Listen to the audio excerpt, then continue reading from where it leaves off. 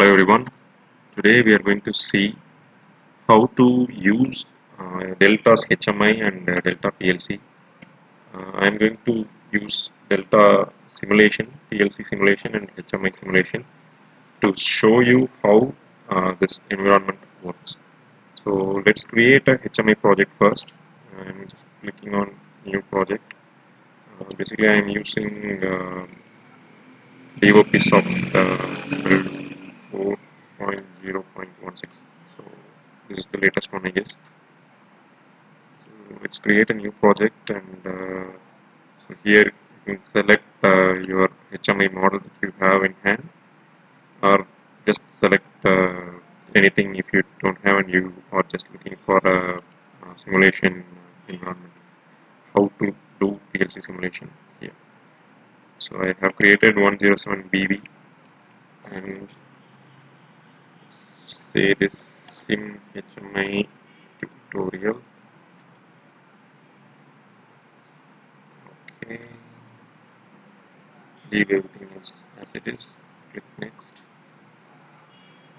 and yeah, here we have two communication device programming or communication device settings. We can make changes to this one whenever you want from the HMI itself. So I'm just going to leave it as it is. Make note of the default password here, 1234567. That's all. So this setting we will use in the later stage. I will uh, show you how to create a simulation PLC, and we'll come here later. Finish. So now we have a HMI screen, empty screen here. Let's create an element. Let's create a simple data display. We are going to create a numeric display. So let's change the feel of it. So you can see the read address and read offset address is none here. So before doing anything, we'll just create another project in Delta ISPSoft. So I'm creating this using ISPSoft version 3.17. This doesn't matter, but if things look a little different, you may be using a different version of ISPSoft. That's all. So I'm creating a new project. Let's say HMI Sim PLC. So I'm going to select the PLC type here as DVP AC because I have a DVP12 AC PLC with me. But for simulation, we can select any PLC here.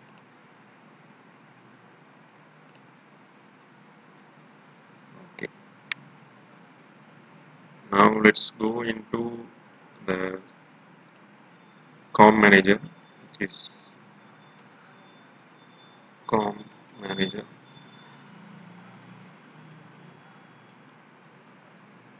So this is the software that I am currently using to create the simulation PLCs. So you can download all of this from Delta's website. Let's create a new driver. So sim PLC, change to simulator. It's a DVP PLC with the DVP SDA selected. So whichever you selected for your programming, you have to select the same for your simulation. So now we have created the PLC. Let's just save the driver and start it. Just right click on the same PLC and start.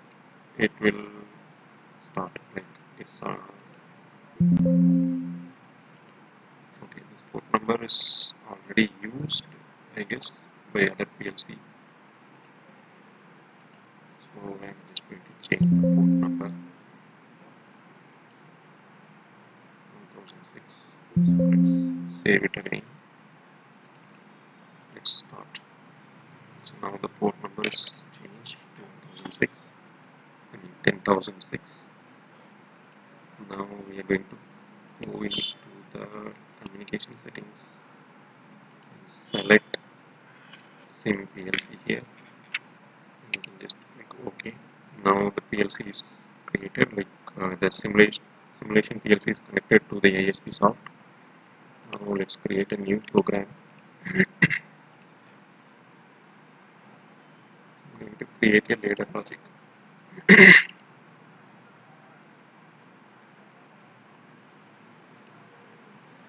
Let's load 0, 0.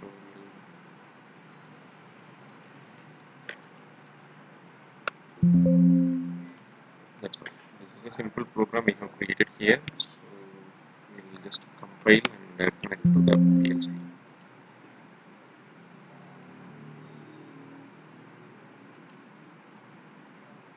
So the program is compiled and it is going to be loaded into the simulation PLC. So just note that here sim PLC DVP simulator is the selected PLC, and this is receiving the program and the flashing is done. So now this program is loaded into the simulation PLC. You can just go into monitor mode. Now both are turned off. Let's right click and force the input to on. So nothing happens. Why? The PLC is not in run mode. Now we have changed the mode to run, and now we are going to turn on. So as the X0 is turned on, Y0 is also turned on. And I release all, turn it off.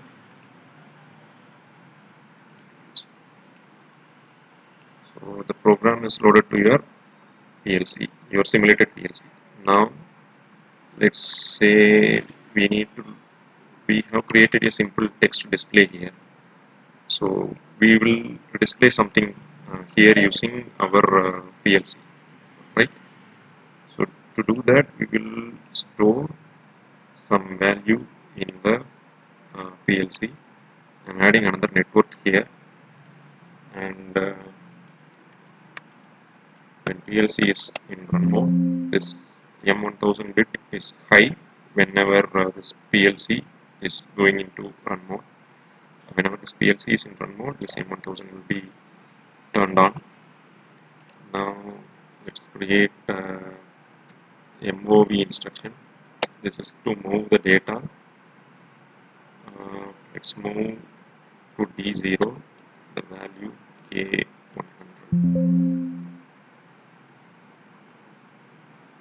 So it's the other way around.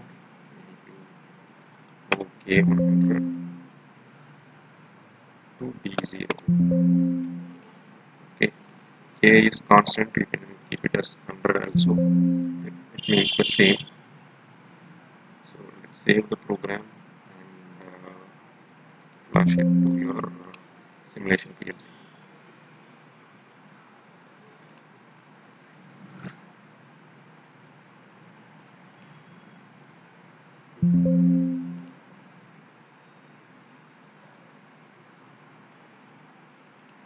See, the program is flashed into our simulation PLC.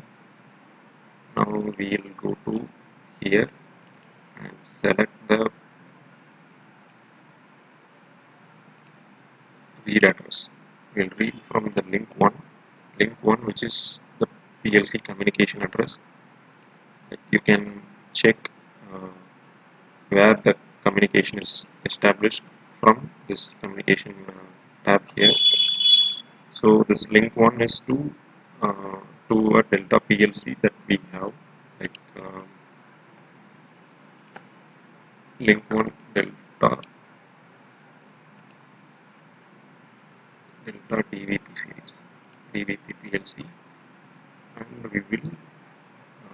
So this is the settings that we are using to communicate to our Delta PLC. This we can change whenever we need to, like change the PLC configuration.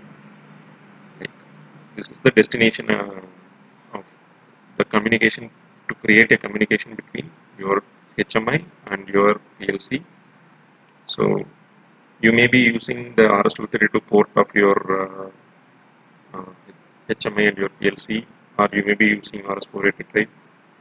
But yeah, this is depending on your physical connection that you make between your HMI and the PLC. But for simulation, we are going to use this right here. So we are currently created a sim PLC for this purpose, and I have selected it. So that's all. I change it to sim PLC. Now I'm going to read from link 1. We have used D0, right? We'll change it to D0. That's all. It will read the data from D0. Let's compile, and we'll start the simulation. We'll click here. There is offline simulation. It will start, and the simulation is started here. So we have already flashed this program to our simulation PLC. That's why the HMI is showing as 100. Let's see. Let's say we need to change this data. I am changing it to 55, and I am again flashing it to my simulation PLC.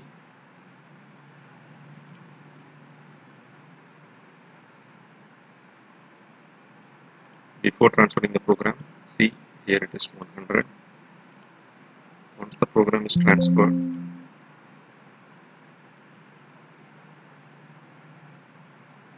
the PLC is back in running state. You see here it became 55. So we have established the connection between ISPSoft and the simulation PLC and HMI program or the DOPSoft to the simulation PLC. So you can create two buttons here as well. Let me quickly show you.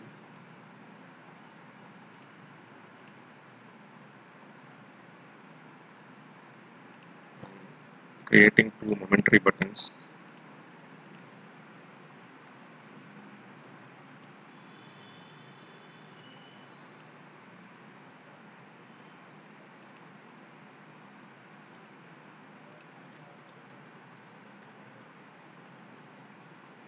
Increment.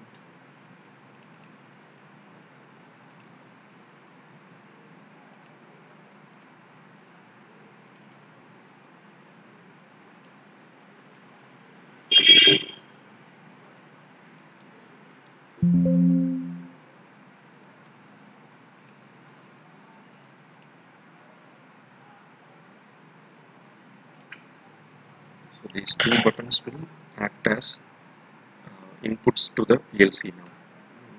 To configure that, we will use uh, some memory address, right? So let's focus on creating another rung here.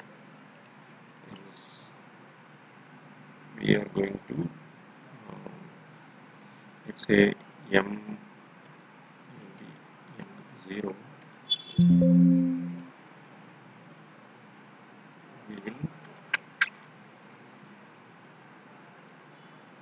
add 1 to D0.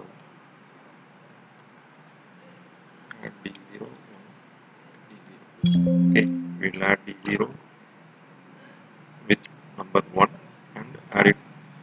The result will be stored in D0 again. So similarly, copied and pasted. Let's say this is M1. D0. We will subtract here. Okay. Here M0 and M1, whenever is enabled, will cause this D0 value to increment or decrement, right? So let's program this into our PLC. the program is downloading to the PLC.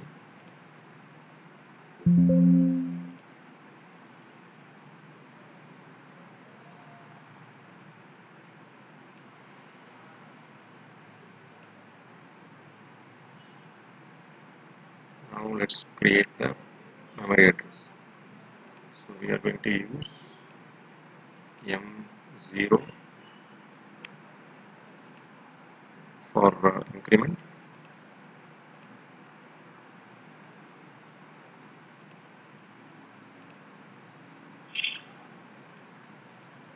M1 for decrement. Okay, so we'll save this.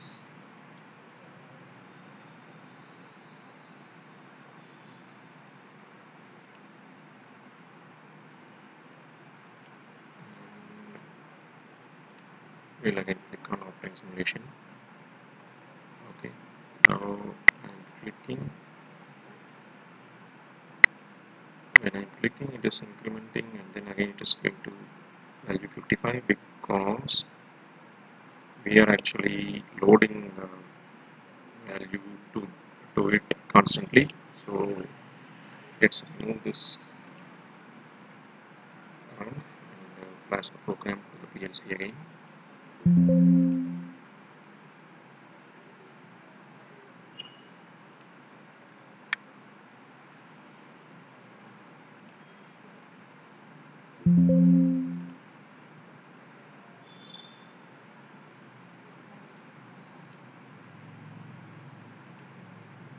Now it is 0. As I click on increment, it is, when I keep pressing on it, it is going to, it is increasing +1 constantly. I'm clicking the button, and when I'm clicking on the decrement, it is going like constantly decreasing. If this is not your intended use case, you can do change this into momentary rising edge trigger. Right.